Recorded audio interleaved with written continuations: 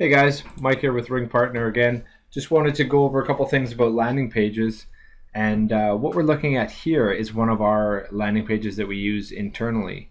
And what I wanted to explain is that when we're driving traffic from mobile search, we don't really worry too much about our landing page because we are driving so much of the traffic through the click-to-call Google ad extension. And so a very small percentage of our users actually hit the landing page.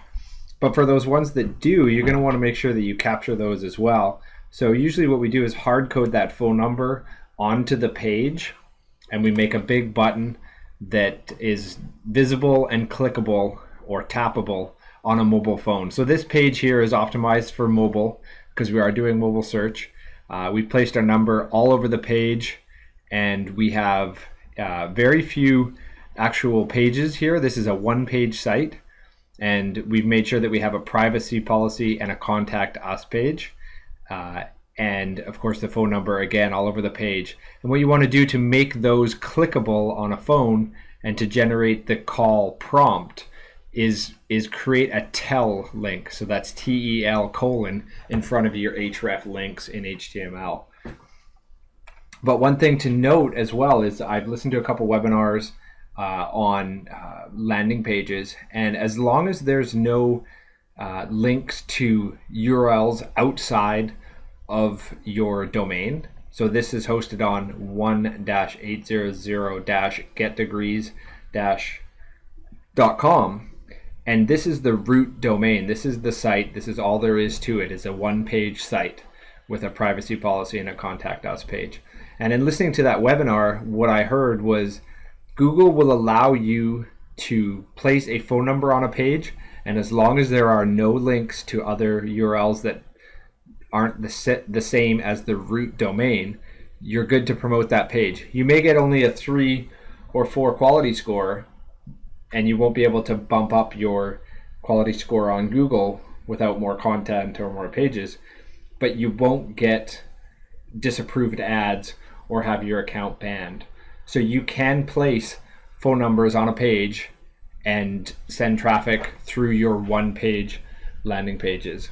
So one other thing that we suggest doing with your landing page is potentially using keyword insertion to place the keywords on the page, or you can use a number insertion in order to place the number on the page so that you can change that from the different numbers you've selected within the Ring Partner platform to populate the page. And that just helps for another level of tracking on a very simple basis.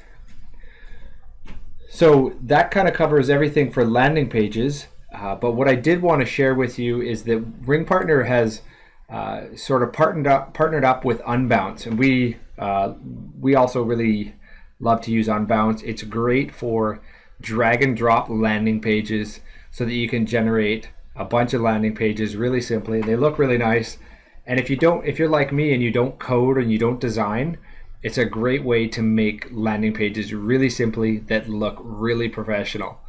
And so if you sign up with Ring Partner, you'll get a link to check out this page, and you can sign up with the promo code Ring Partner. You can also just go to unbounce.com and use the promo code Ring Partner and sign up, and you'll get 50% off for 3 months. And feel free to send us a message, and we'll tell you how to best use Unbounce and how you can get started using those landing pages. And it's a really quick and easy way to just bang out a nice landing page and get your campaign set up really quickly, because you're going to need a landing page for Google, even though you don't want to send your traffic there necessarily. So that's a quick summary of what you need to do for landing pages. As usual, if you need help with this, contact your affiliate manager. If you need a landing page built, we're happy to build one for you. Just again, reach out to your affiliate manager and we'll get you started. Thanks, and have a good one.